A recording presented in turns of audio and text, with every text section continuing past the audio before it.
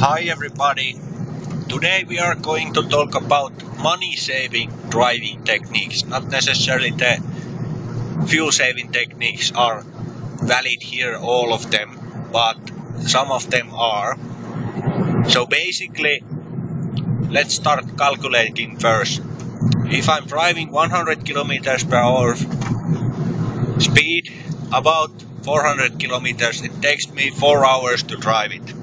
If I'm driving 132 kilometers per hour, that same 400 kilometers, it takes me 3 hours to drive it. So I save 1 hour of my time, and it depends how much you evaluate your time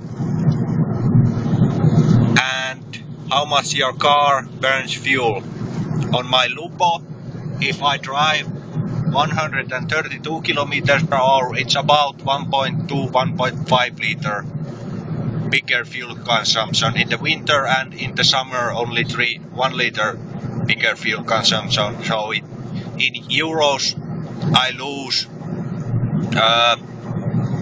about 8 to 9 euros on that 400 kilometers leg, but it depends what hour salary you calculate to your own time. And at least in my case, it will get positive result if I drive faster. So usually I am driving quite fast on these roads, over the speed limits, but still trying to drive fuel efficiently. By that I mean, don't make any full passings where you have to brake right after you have passed someone to brake behind that other car in front of him. So only make passes where you can pass the whole queue, or you don't have to brake when you go by one car. But it's not fuel efficient to take over cars one by one. It's much fuel efficient if you drive future speed and go past the whole trail of cars. Also, when you are driving fast, there is also always a risk to get the speeding tickets. And now we are going to talk about that. It's always wise to drive in the dark, because usually there are less police officers on the road, even there is not so much traffic anyway, so you can drive faster because you don't have to pass cars and you don't have to drive behind other cars. But also in the night you cannot see those speed measuring traps which are on the side of the roads. That's why it's crucial that you buy a navigator which warns you about the speed traps, and always follow the laws in your country. Some countries doesn't allow the navigator to beep from these cameras, but at least in Finland it's allowed. So you can save already lots of euros if you don't get speeding tickets of those fuel cameras, because all navigators warn you where they are. Second trick is always use the navigator, because usually when it's dark, the police aren't waiting you in the bus stops, but they are facing you on the oncoming traffic. That means that they will pass you and go behind you, and it's very wise to always watch the brake lights from the mirrors, because if you see a brake lights, it usually means that that car is a police car. Especially if it makes a U-turn, then you are 99% sure that it's a police car and no other passenger vehicle. When you notice that kind of behavior, you have about 30 seconds to 1 minute gap to escape from the situations. Usually they don't turn off the alarm lights before they make a U-turn, because that they are taught that if they do that, they Usually the guys try to escape by driving off very fast. In this case it might be so also, but when they haven't turned off their warning light or stopping lights, in Finland it's the red light, it means you are not driving away from them, so they cannot accuse you from driving away from them. So you have about 30 seconds to watch from your navigator where you have a conjunction to the right or the left, and try to make it so that they haven't seen you if you have driven off from the road.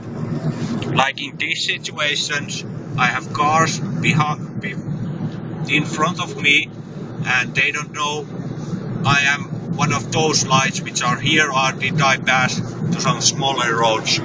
So that is the safest technique to avoid speeding tickets during night. Also, if it's traffic is not so high, one thing is you can always do if you are driving faster than you should is to slow down where you see lights coming in front of you, because you are not so hurry in most cases that you cannot slow down a little bit to face the oncoming car and speed up after that. Usually you can just glide, which actually saves fuel, and pass the car. So here we make one pass and drive the speed limit, which is here about 100 at the moment, so we are speeding a little bit. But right now I can see there are lights coming, so basically I just slow down according to the speed limit, and always when it's dark it's wise to have someone in front of you who is also driving fast. So that triggers the police to stop the guy in front of you, and you can drive about 500 to 1 kilometer after him and drive the same speed as he does. In this case, this car is going about 120 kilometers per hour here, and if I follow him this long, the police will make a U-turn before they reach me, and they will stop probably the guy in front of me. So this is also one very good technique, also in the daylight, to drive behind someone who is also driving fast, but be lots of behind him, depending how much twist and bends. Again, you see the brake lights, and you can assume there is something in front of me. It can be also mooses or something else. But these are the most simplest driving techniques to save fuel or money in this case when driving on the night. There are lots of others, but I may continue this series later on.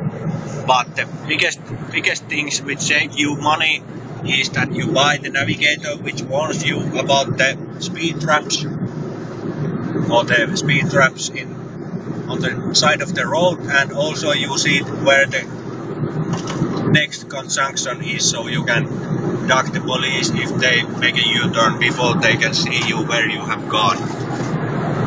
Also, when you are driving in the night, and if you are especially driving very fast, your best friend is your side mirror. In this case, there is a car coming behind of him which is driving faster than me at the moment, because I am driving under the speed limits at the moment. So if I'm driving over the speed limit and suddenly some car starts to chase you and catch you up, again the odds are about 70 to 80% that the car is a police car, because most of the cars don't drive over the speed limits, at least in Finland. And also, of course, it depends how much faster you are driving than the speed limit. In this case, it also helps if you know which kind of lights have which car. This is a BMW, and I'm